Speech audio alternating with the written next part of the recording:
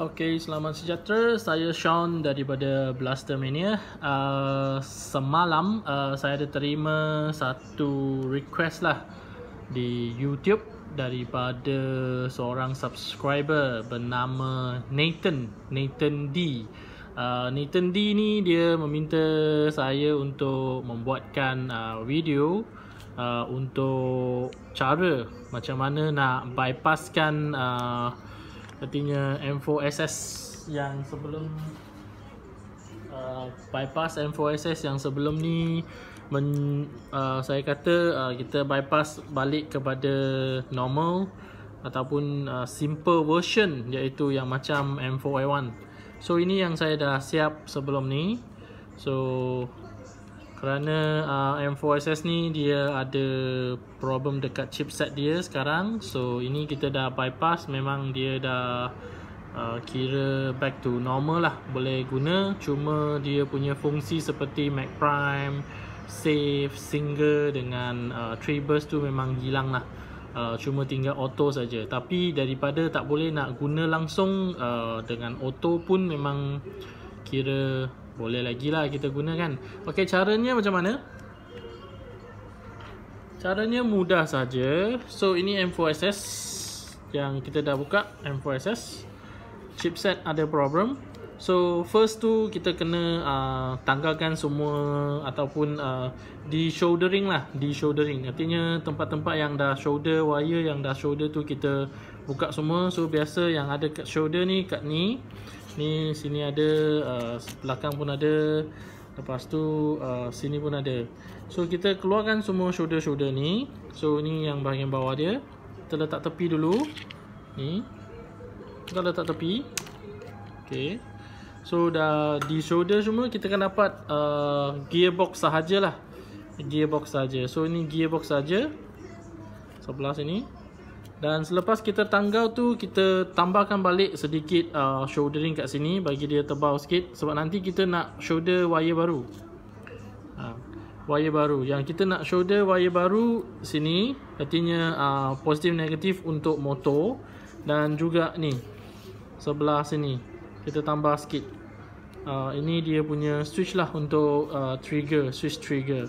Okay, sebelum tu apa yang kita perlu ada? Kita kena ada, kalau anda buat wire baru, memang you kena ada connector untuk bateri baru ni lah. So yang ni dalam beberapa puluh sen lah sebiji. Dan yang ni kaki untuk nanti kita masukkan kat sini. Tapi kena ikatkan wire dululah. Okay, dua ni, sebab dua kaki positif negatif. So dah lepas spot tu dia akan jadi macam ni. Kita masukkan dia. Okay, ni kena buat wire dia nantilah. Wire dia. Okay, apa yang kita perlu ada? So memang connector untuk bateri. Ini kira female lah. Okay, lepas tu wire kena ada 5 helai wire yang macam ni. Wire apa-apa sajalah yang asalkan halus. Yang saya guna ni wire untuk alarm system. Alarm system yang dalam tu dia ada 4 helai. So saya ambil hitam dengan merah. Okay, ini 2 helai. Lepas tu sehelai lagi hitam. Dan 2 lagi, satu pendek, satu panjang sikit. So dia punya ukuran yang 2 panjang ni 38 cm. Yang panjang ni untuk power 38 cm panjang dia. Lepas tu yang hitam yang ni, satu helai hitam yang ni 25 cm. 25 cm. So anda potonglah ikut apa yang saya bagi tahu tu, supaya memudahkan kerja korang. Dan satu lagi merah, yang ini berapa cm tu lah? 15 cm. Dan yang last 8 cm. So total 5 helai. 1, 2, 3, 4, 5. 5 helai wire saja. So mula-mula tu memang kena buatkan dia punya connection lah, ataupun connector dia ni. Kena buatkan ni. So memang korang kena kupaskan dia punya ni. Kupaskan dia. Lepas tu masukkan sedikit solder untuk setiap belah tu. Masukkan sedikit solder dulu. Dan buatlah yang ni macam ni. Ini yang dah siap. Okay, macam ni. Shoulder. Dan keluarkan pin yang ni, masukkan dalam konektor ni, dan dia jadilah macam ni. Boleh nampak tak? Fokus sikit. Tak nampak sangat. So dia jadi macam ni lah. Ok, so kita mula shoulder. Dan memang kita perlu ada shoulder macam ni, shouldering pan. Lepas tu shoulder. Ok, dan kita mulakan shoulder. Apa yang kita perlu shoulder dulu, kita mulakan dengan ni lah. So motor ni ada positif negatif ya. Kalau korang perhatikan di sebelah sini, nampak tak? Dia ada yang warna merah kat sini. Tak nak zoom pula, tak nak fokus. Ok, so memang ada dua kaki, positif negatif. So yang ni ada satu tanda merah, ada tanda merah. Ok, so macam ni. Mana yang kita patut shoulder ke mana, betul? So cara dia mudah saja. Yang kita dapatkan yang ni balik, yang ni kita dah buat ni kan. So yang hitam ni kita kena shoulder ke switch trigger ni yang ke tengah ni. Kita mula-mula kita masukkan ni dulu. Ini yang ada ni yang hitam, kita masukkan yang ke tengah sini. Alright, so kita shoulder. Harap korang boleh nampak lah.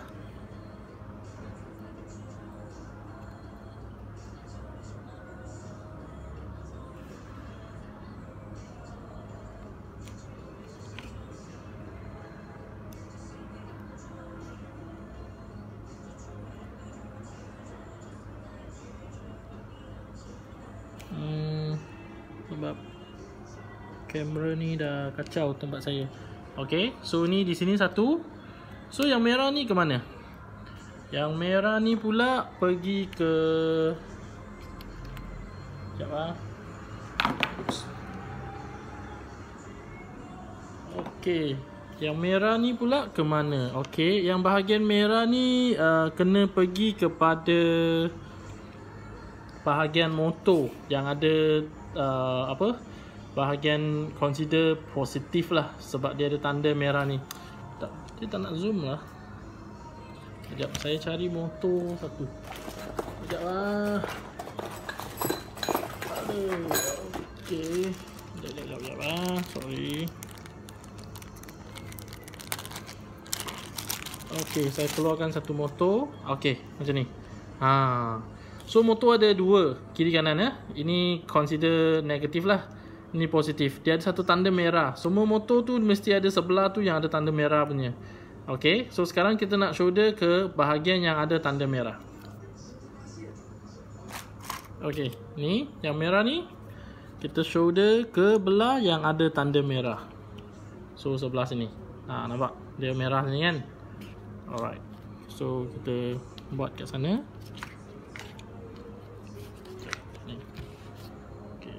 Shoulder dulu. Sorry, sebelum tu seeloknya kita masukkan satu juga wire hitam. Sekali wire hitam. Sebab yang ni sepatutnya shoulder sini lah, memang betul. Tapi selepas tu kita warna hitam ni pun kita kena shoulder kat sebelah sini. Ini untuk bagi power lah, supply kepada magazine. Okay, so kita sambungkan dua ni sebab kita nak shoulder dua-dua ni kat tempat tu. Ok, kita buat macam ni. Lepas tu kita shoulder sikit, nanti kita shoulder turun ni. Ok, boleh nampak lah.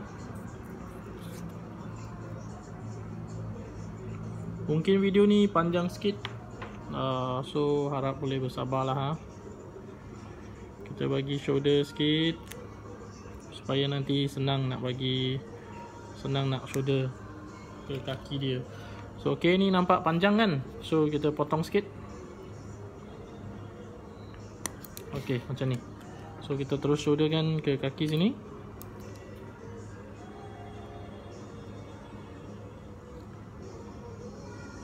Alright, so dua-dua ni dah shoulder. Satu belah tu daripada ni daripada ni. Satu lagi yang ni nanti kita kena solder ke tempat magazine yang ada positif negatif juga. Yang ni tempat magazine. Alright, kita terus solder kepada ni dululah, senang. Keluarkan alat yang ni. Ini untuk kepit dia saja. Okay, kita kepit macam ni. Alright. So yang belah hitam ni yang tadi daripada sini, nampak? Daripada sini kita solder ke kaki dia ni. Kita solder ke kaki dia ni. Tak nak zoom lah. Kita solder je. Okay, kita solder ke sini.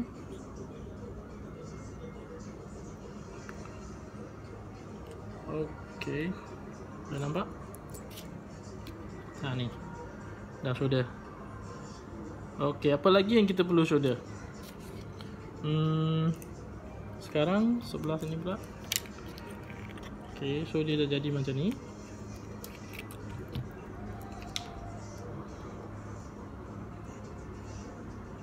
Satu lagi tu ni. Sekarang yang ni ke sini, yang merah. So kita cari kita punya yang merah tadi, wire yang merah tadi. Okay, tinggal ni, betul. Sebelah sini kita kena buat macam tadi, ikat. Sebab sini yang ni ke sini, dan yang pendek ni nanti ke magazine juga, tempat magazine. Yang satu lagi connection magazine, yang ni. Okay. So sebelum tu kita solder ke kaki sebelah ini dulu. Yang sebelah ni yang tak ada tanda merah tu, consider negatif lah kita panggil. So kita solder sini.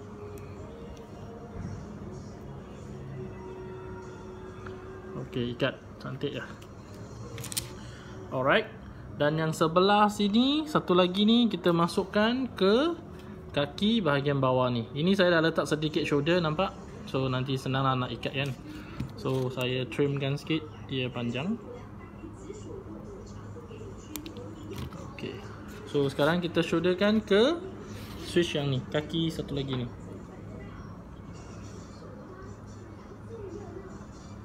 Oops, tak nampak lah. Okay, kita solder ke sini. Tak nampak lah, tak apalah, kita solder. Saya memang solder sini, tak ada apa-apa trik istimewa.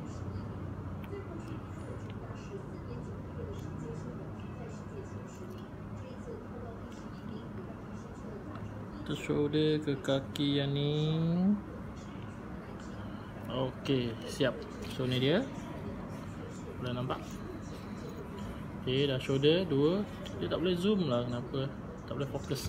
Ok, last. Satu lagi, ini. Satu lagi ke sebelah sini.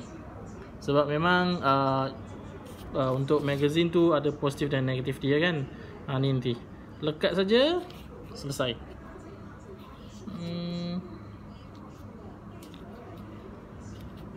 Kita letak macam ni je lah, senang. Okay. So bahagian pendek ni masukkan ke sebelah sini, shoulder sini saja.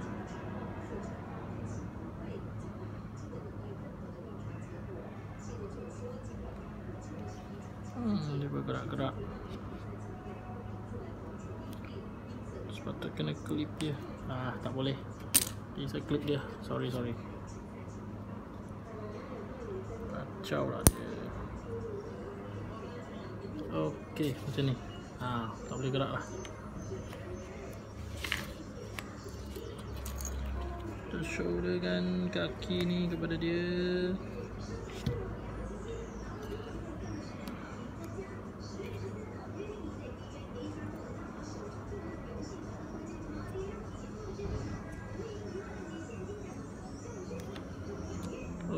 Okey, selesai. Okey, so sekarang kita check connection untuk magazine merah sudah ada. Untuk yang hitam pun sudah ada. So ni dua, nampak? Satu, dua, ini keluar dari sini. Okey, dan yang ni sini ada satu connection, yang ini ke sini. Ini ke sini, dan ni keluar satu ke magazine. Dan yang satu lagi tu memang direct. Yang ini hitam daripada sini, hitam. ke connection yang pertama, dan yang belakang ni dua. Satu daripada supply battery, satu lagi ni ke magazine. Ok, siap. So kita test. Ini battery. Ini yang dah siap lah, tadi saya buat dah. Sambung battery. Sepatutnya kalau kita pegang trigger ni dia memang jalan lah, kalau everything smooth. Jalan. Okay, so memang Mac Prime single dengan 3 burst memang semua dah tak ada, cuma tinggal auto sahaja. So ni dia. Tapi memang dia berkesan lah. Nampak dia punya kuasa. Oh, dia tembak ni. Oh, terbang. Kuat. Okay, so itu saja untuk kali ni. Harap korang dapatlah manfaat daripada video saya kali ini. Dan kalau sesiapa yang belum lagi subscribe kepada channel kami, silalah tekan butang subscribe di bawah. Dan itu saja untuk hari ini. Bye.